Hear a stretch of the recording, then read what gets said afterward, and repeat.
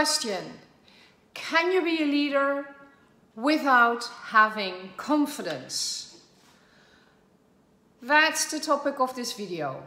My name is Tineke Rensen and I help self-employed businesswomen building a business and becoming a business owner, where we will work on leadership skills and scaling skills. Scaling your business. So, what a question. And I would have to answer yes to that, because I am one of the examples. When I was young, I was leading my business, I was leading my team. I had lots of people working for me in quite a few different countries, and I never felt that I was secure. So what I did is I played the role of the leader. And nobody knew what was going on in my head. I did the things I thought that people would want me to do when I was a leader. But was I a good leader? In my opinion, and from what I know now, I would say no. But the interesting thing is, when you would ask my team, they would probably say yes. And I had the privilege to talk to a few when they had been working for other companies as well, and they said, Tineke, so far you have been the best boss I've ever worked for.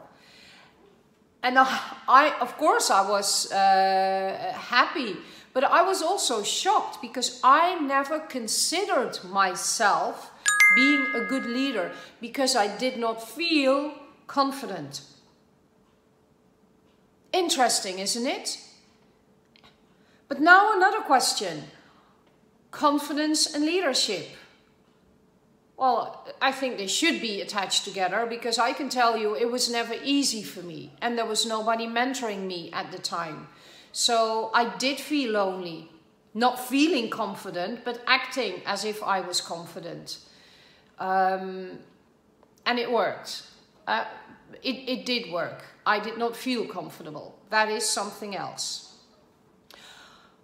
Can you be a leader without being confident? Yes, you can. I've just proved you. Yet, is it wise? I would say no. And will many women become a leader whilst they don't feel confident? I would say no, they wouldn't.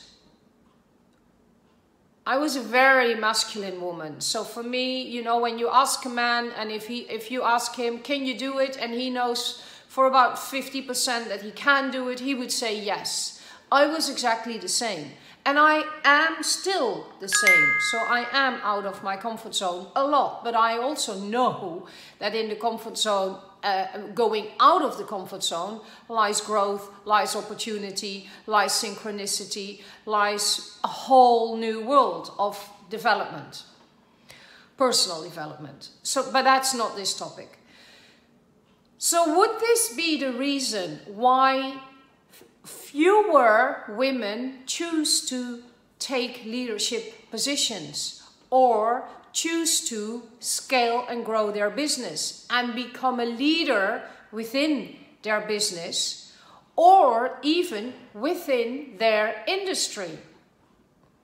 I would say it's definitely one of the reasons.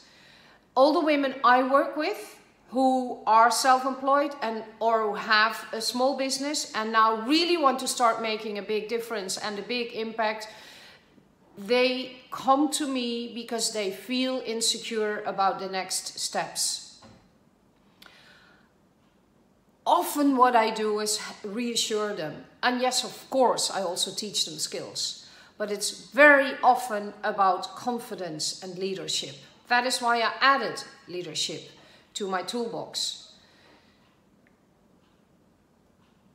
Working part-time, I think, is also playing a significant role in the fact why many women don't become leaders. So leadership and confidence, it requires a big trust. A big trust in yourself, and also a big trust in your team, and a big trust in the process. In the process where you hold the container for the goals and expect them to happen, even if there's no evidence yet, even if nobody knows yet how to do it, maybe even there are no team members yet. But you have this big idea, this big goal. Can you then trust that when you have this calling, when you have this idea, that you are also the one that can actualize it?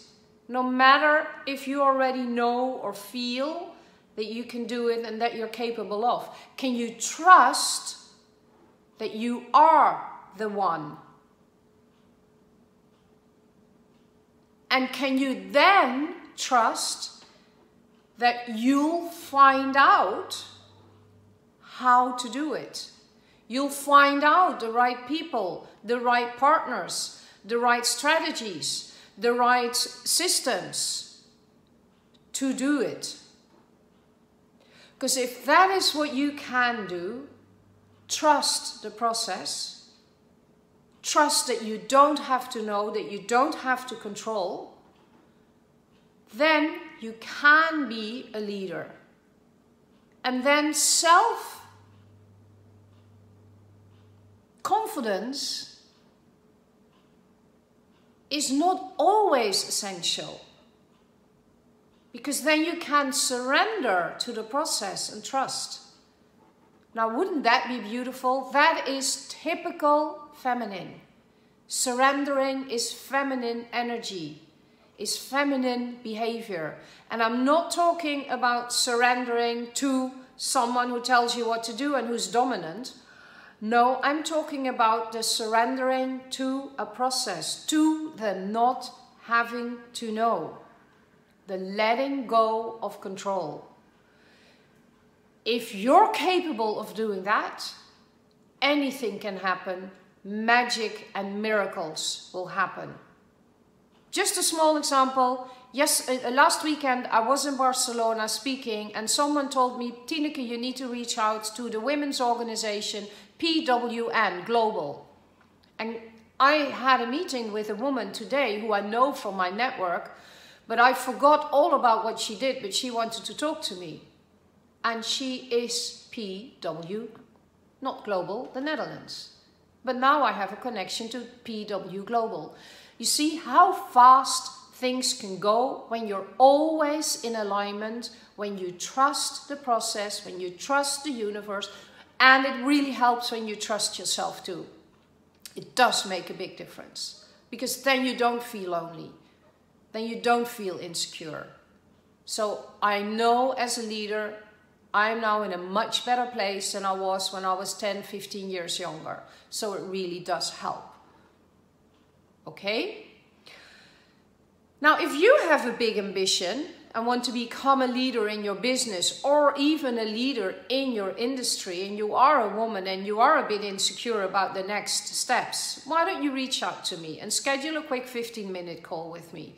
I'm 100% sure that I can give you a few tips, which I always will, and then let's see what happens. Who knows? I trust whatever happens is good for you, is good for me, no matter what. Bye-bye for now.